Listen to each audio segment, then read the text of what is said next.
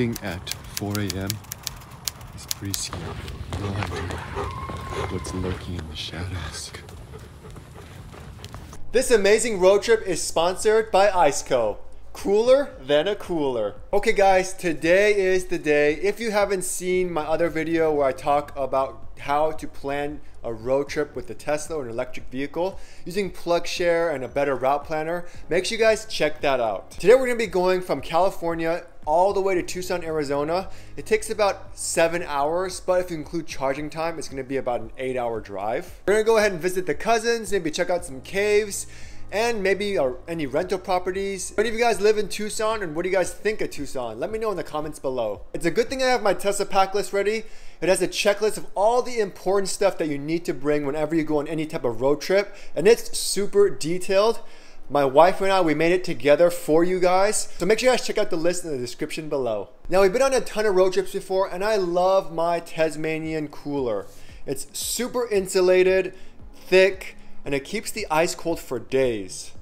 It also helps that it fits really easily in the trunk or the frunk. Super light, and I love it. But I wanted something with a little more cooling power, especially on long hot road trips like the Tucson, Arizona. And my dog Simba is on a special raw diet. It's honestly been working super well for him. He's a golden retriever. He has all these allergies.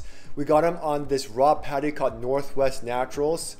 Has super good ingredients, and it's something that I personally use for Simba, and he hasn't really had that many allergies since putting him on that diet. But yeah, I mean, I have to keep my cooler cold, especially with the raw food as well, and we also have broccoli and Greek yogurt. I'm happy to have this fridge freezer combo by Iceco. It's called the Go 20 model, and it holds up to 21 quarts. And man, this thing looks so sexy. It's like the Apple of all coolers. It's super high tech. It has an easy to use Bluetooth app that connects to the cooler so you can always check the temperature.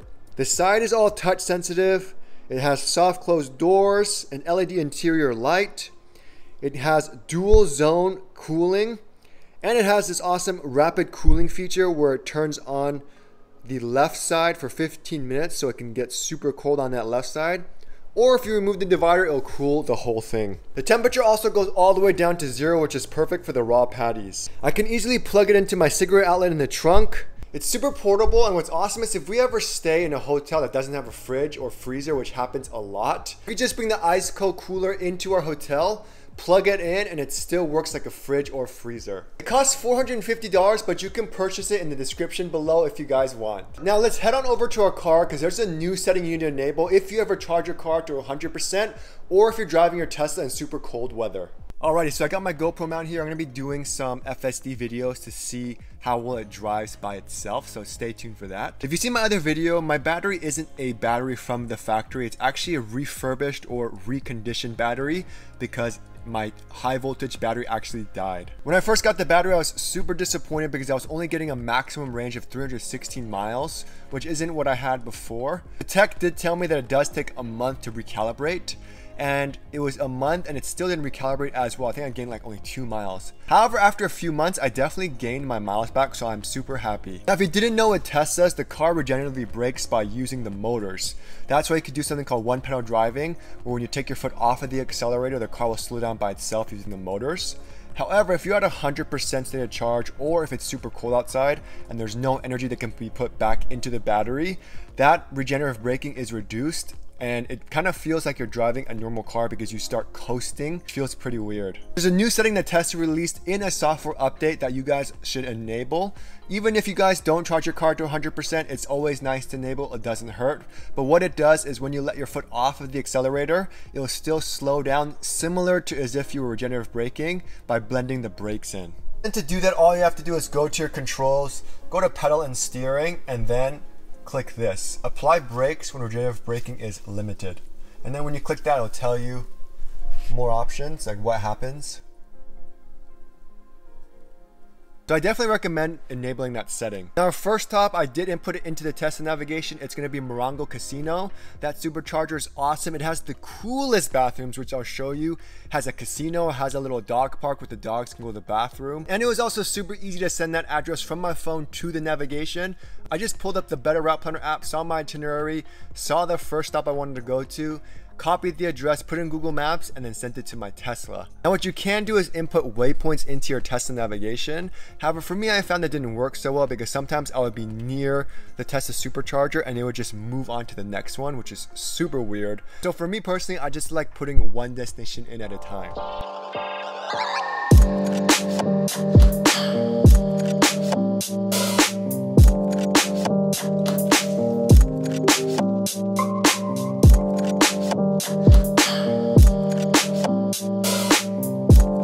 We're already at 156 kilowatts and climbing. Made it to the Morango Cabazon Supercharger. As you can see, it's in the casino. There's casinos inside. I'll show you guys in a second. Automatic car wash. You can get ice here. Again, normally if you put the destination to like Tucson, the Tesla navigation kept wanting us to go to the Indio Supercharger. However, when I checked a better route planner, it was only like a minute charging difference between the Morango and the Indio one.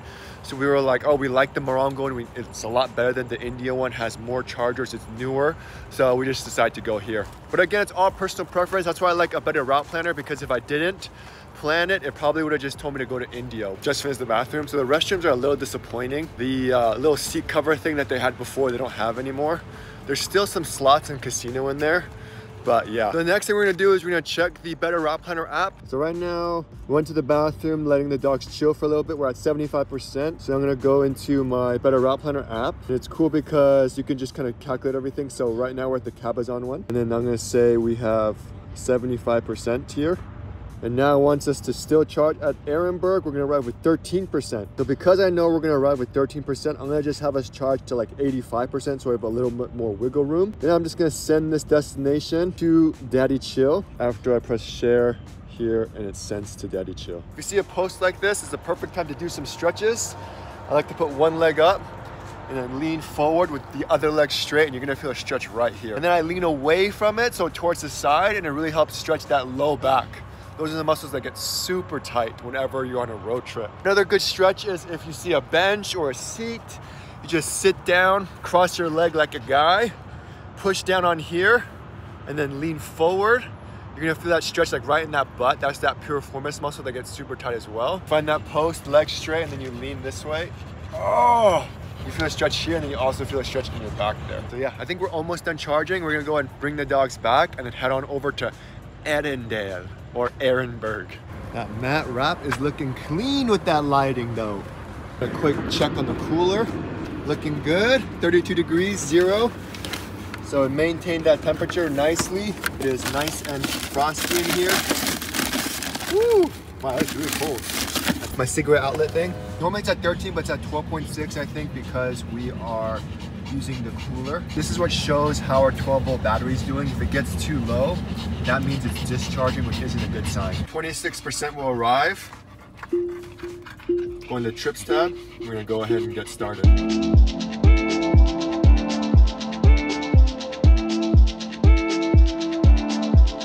I made it to Ehrenberg with 24%. We're gonna charge up here. Nice grassy area for the dogs. Next to a Best Western, a truck stop. We're gonna go to the Wendy's, get some breakfast. Wendy's has breakfast, right? Not peanut? Huh? So we're gonna go to Wendy's, we're gonna get some stuff. Luckily we have our all set tray here. I don't know if you've seen my previous video. Perfect to use when you're at a supercharger or whenever. Just gotta snap these closed, and now it's like a giant tray. Super sticky surface. Just place it on here like this. So it gives you tons of space. It's super sticky. Allset is doing a giveaway, so make sure you guys subscribe to the channel as well as like the video. Follow my Instagram and TikTok if you have one as well to be entered to win, and comment below if you guys want one of these trays. So here it's gonna calculate, this is the Tesla navigation. Right now we're at 48%. It wants me to stop at the Quartzsite Supercharger, charge for 20 minutes, then charge at Tempe, Arizona. So not in Tucson, and see how I'll arrive. Did you see that? I'll arrive to my destination with 16%, which is too low because there's no chargers nearby. But see how they kind of calculated it for you. I like how they have this now. Before they didn't have that. On here, we're gonna stop at Ehrenberg. And remember, I like the Buckeye Supercharger, which is why I inputted the Buckeye Supercharger there. And it wants me to stop at Tucson. So cute. So we got the all set tray set up over here. Got the Wendy's, so we're just gonna eat a snack real quick, and then we're gonna make our way to Buckeye. There's the Quartzsite Superchargers. Nothing there except Cars Jr. There's a ton of them though. 30 4 superchargers. So in a software update, they really improved the navigation prediction. That's when it calculates how much battery you have estimated when you arrive at your destination. For us, it said we would have 22 or 23%. In the past, it will be maybe plus or minus 5% based off of speeding and if there's tons of winds and stuff. But it's sticking firm at 23, 22%, which is pretty awesome. That means it's really accurate. Like, I usually open the trip tab to see the elevation changes and see how much range I lose or gain. And if you see here, we're gaining some range actually because there was some traffic, so I was going like 70 here and there. But normally the gray line is what it predicts and the green line is what you're gonna have. Arrived at Buckeye. The navigation says we're gonna be here, but I'm gonna change it because I wanna charge first. We have to charge it for 20 minutes.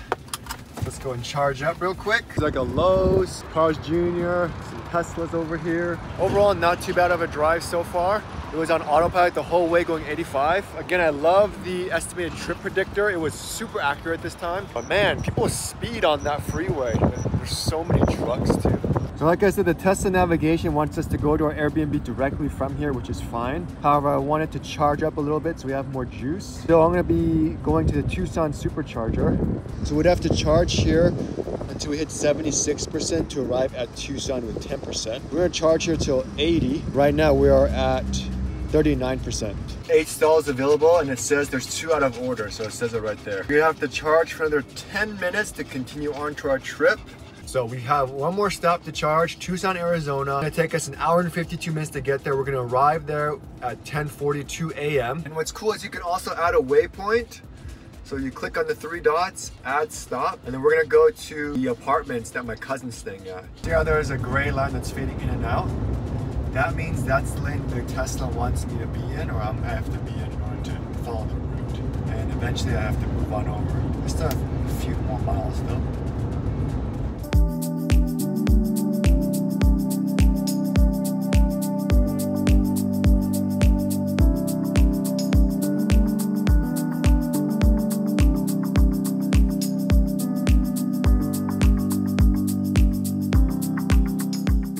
Arrived at the Tucson Supercharger, 250 kilowatts. There's superchargers here on this side, and then more on that side over there. We'll get a quick massage. No happy ending though. We're gonna see how we're charging. So we're at 19%, already at 210 kilowatts. Now we're gonna be going to my cousin's apartment. Then after that, we're gonna go to the Airbnb. So I need to calculate how much percentage I need to arrive to the Airbnb with like 30 or 40%. Right now we're at 61%. Let's just say I want to be leaving with 65%. I'm going to calculate it. Yeah, so 65%, 60%, 56%. I'll arrive at the Airbnb with 56, no problem. So we could definitely leave.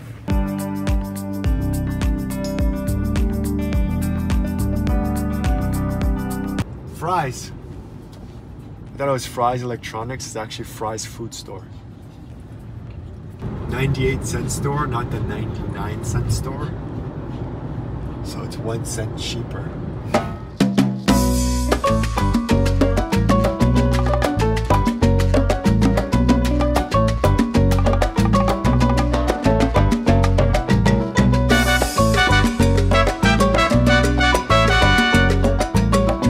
Okay, so we arrived at the Airbnb with 53%. That's equivalent to 165 miles. The Airbnb that we're staying at is nice because everything's more spread out and it's in the hills. It just feels more secluded, it feels more safe. But yeah, we made it with more than I expected. We charged for a little longer because we were doing stuff, so that was nice. So we're gonna go ahead and show you around the house real quick. Let's get this party started. Here is the Airbnb, 1 story. So there's a standard outlet. It'll probably give us like 2 miles an hour, but better than nothing.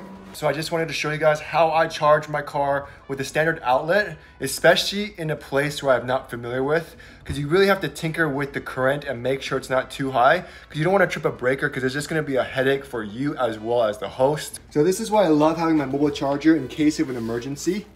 I have the standard plug as well as the Nema 1450. I'm going to be using the standard plug. and then we're gonna be plugging it into a standard outlet right here. Now, most outlets are 15 amp rated, which means it can handle about 15 amps before the breaker is tripped. A lot of people recommend putting it at 12. However, I found out that's still almost maxing it out. So if it is being shared with another current, with another device, because just because there's nothing plugged into there, it could be shared with another plug. So we always want to be careful. Some people were saying maybe 9 or 10 is good, but still I found that may be too high. So I found out that the best amp to keep your Tesla at when you are charging with the standard outlet is 8 amps. And it's definitely really slow. However, your car is just parked here all day, all night, a little bit of charge is better than nothing. It's super easy to do on the app or on the Tesla screen. Just make sure after you do all that, you have to remember that your car isn't at home or at work or at a place where the car turns Sentry mode off. So make sure you guys turn Sentry mode off so it doesn't drain the battery if your car is in a safe place. It's super simple to do. I'm just gonna be pushing it in here and it's done like that, that's it. Then we're gonna go ahead and go to our outlet over here. So this is connected to the lights over there. Plugged it in. This shows that it's on and working. And then from there, it's as easy, same thing you do when you're charging a Tesla Supercharger. You can press the button to open the lid. You're just gonna plug it in here. So right now it's at 12 amps. We're gonna bring it down to 8 amps. It's gonna be charging. We're gonna do, let's see how much. It's at 52% right now. So over 24 hours remaining, which is totally fine. I'm not here to charge a lot. I'm just here to give it a little bit. So right now I'm at 52%. We'll see how much juice I get. It's 4:18 p.m. So again, make sure to turn Sentry mode off. There's a little pull-up bar, so we could have a little pull-up competition if we wanted to. The weather's perfect. We just came in a perfect time, overcasted. Feels like it's around 80s, lovely.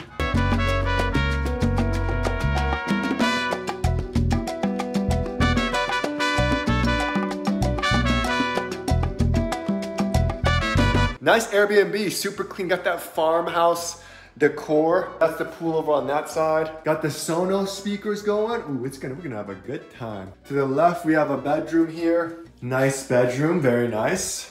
And then a bathroom. I think it's a shared bathroom, but super clean. Hello, we just drove 8 hours. Low ceilings, as you can see. Very low. Another bedroom here. And I think we get the master. I love the master. Ooh, perfect entry to there. Has a nice shower here. Beautiful. I think the biggest thing with any Airbnb is you want it to be clean and you want it to be like modern. And for us, that fits the bill perfectly for everything. Here is the backyard. Beautiful area to hang out. That's what we're gonna do, especially the first day. Tomorrow we're gonna do a little hike. Look at that cactus, is huge. Place to hang out over there. We can barbecue over there. Hopefully it works. So we're gonna check out the casita. Casita is like a guest house. And a lot of times the Airbnbs, they charge extra to use it. However, this one included it. So hopefully it's open. I can't see inside. Just go. We're scared because it's completely. Oh, oh my God. Hello? Hello? Oh, they got a portable AC. It smells so new in here. Why don't you sleep in here? I'm not sleeping in here. There's someone sleeping here. Look how nice it is. I'm not sleeping in here. Bachelor pad. Wow, it has a mini fridge, double bunk beds. This is definitely a nice Airbnb to stay at. That's cool. Freedom! Whoa! He got my sandal!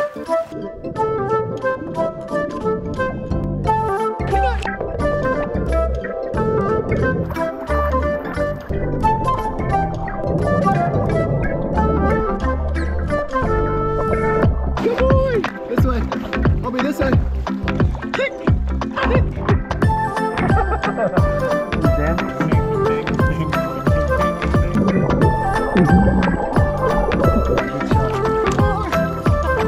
So the problem with going to an Airbnb like this is that it's pitch black. Oh, come on, I'm Like serious. Silent of the Lambs. Can you come? That's scary. Can you come? 14 Pro Max, low light camera test. All right, so it's around 6 a.m. right now. It's been over 12 hours since the car has been charging. And we are still charging, so not too bad. I wanted to try the Nema 1450 since I've never actually got to try a Nema 1450. Damn, so from first glance, I thought it was Nema 1450, but it actually is not. Look at that. It's actually a dryer plug designed for the dryer. So unfortunately, I cannot test the Nema 1450 charging speed.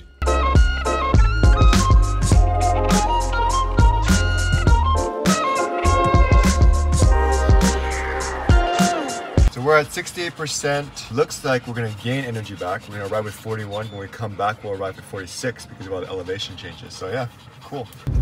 It's gonna do a really crazy roundabout, so I'll show you that it does really well. No other car company will do this because this is like a random road. There we go.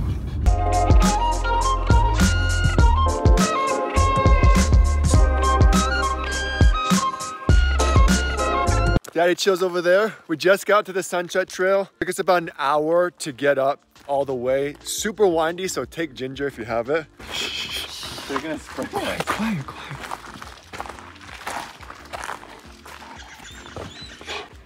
Those aren't skunks. Those are squirrels, bro. They look like skunks. They're squirrels, look. Nice views. Wow, this is actually...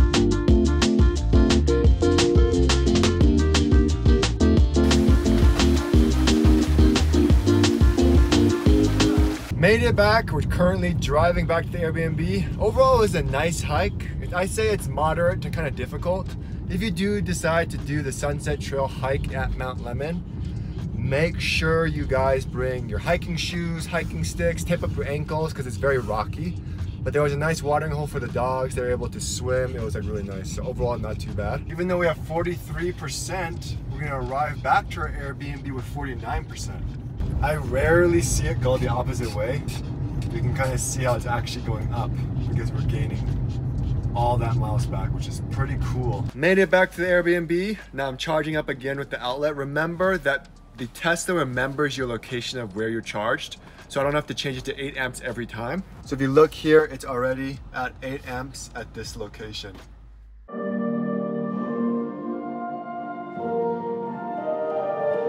Next up, we're gonna do some caves. We look like weirdos, Asian weird. We're like the only Asians here.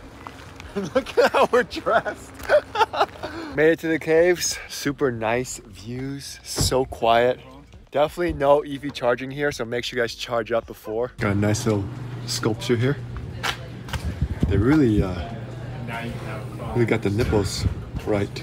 We're gonna check it out. I don't know if I can record in there. We'll test out the 14 Pro Max low light camera. So I am a little claustrophobic. I'm also 6'3", so I mean I don't even think I could get into that entrance over there.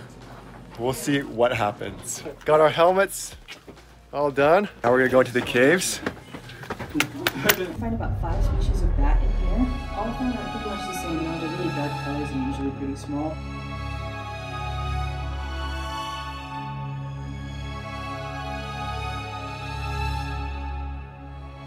Everyone, lights are on, lights are on.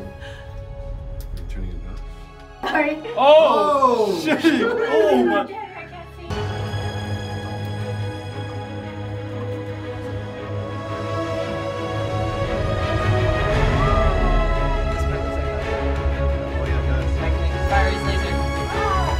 What's good? In the tunnel?